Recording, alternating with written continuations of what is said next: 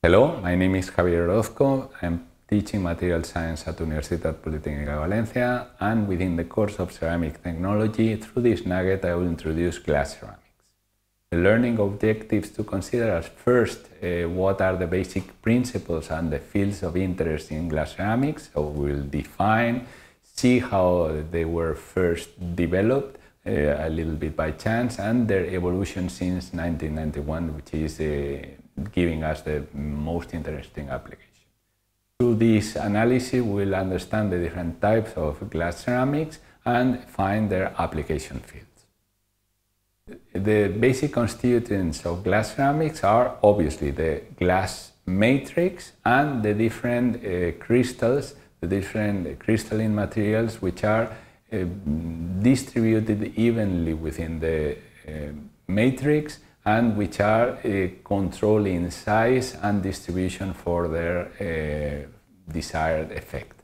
So by controlling the position, size and distribution of these crystals within the glass microstructure, we control the properties.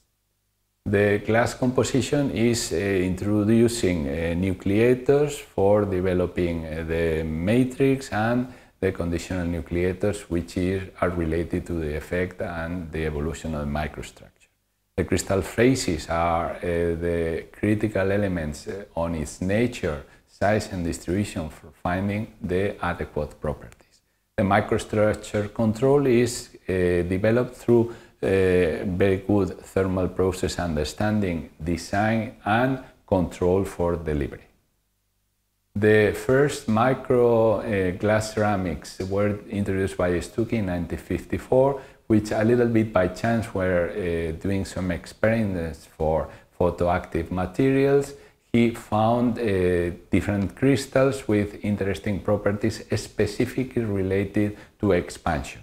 So the positioning of different crystals within the glass structure avoided expansion, so when undergoing thermal cycles there was no expansion or contraction of the materials. This was then developed and introduced for basically Pyrex and related elements for kitchen applications. Later in 1974 the first new crystals were developed and the microstructure was best controlled as to the size, distribution and the critical composition of the crystal for finding how the big quartz is modified with different elements for controlling also electrical and other properties, not only the mechanical expansion. Later, the great development has been when avoiding the interaction of electrical fields through this control of the expansion for kitchenware and also the glasses used in modern ways of heating, like a glass ceramic ovens. Later, when we were adding other elements, we could control the semiconducting properties, the wear resistance, the shielding effect, the durability of the different elements, and through these crystal phases we could find other applications.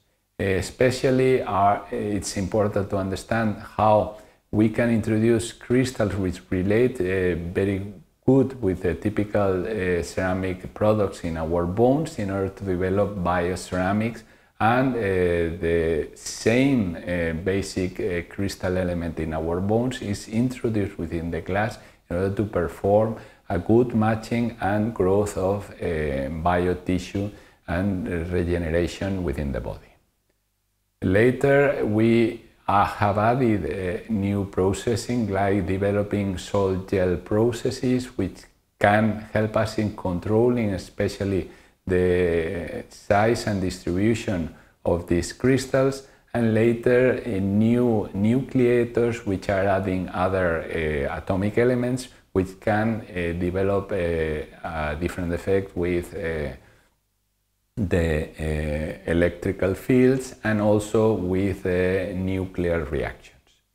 This is very important in order to avoid industrial waste, because when using silicates we can control also a good connection with nature, which is completely neutral, and also hold together, for example, toxic or nuclear waste, and make it last for many, many long years before these materials are capable of doing any further harm.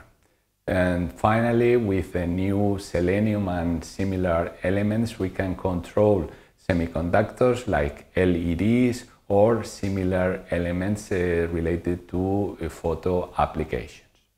And this is all that I want to say. Just remember, the first thermomechanical properties were the basis for glass ceramics.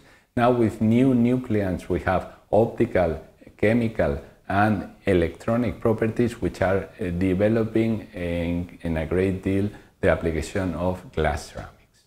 Thank you very much for your attention.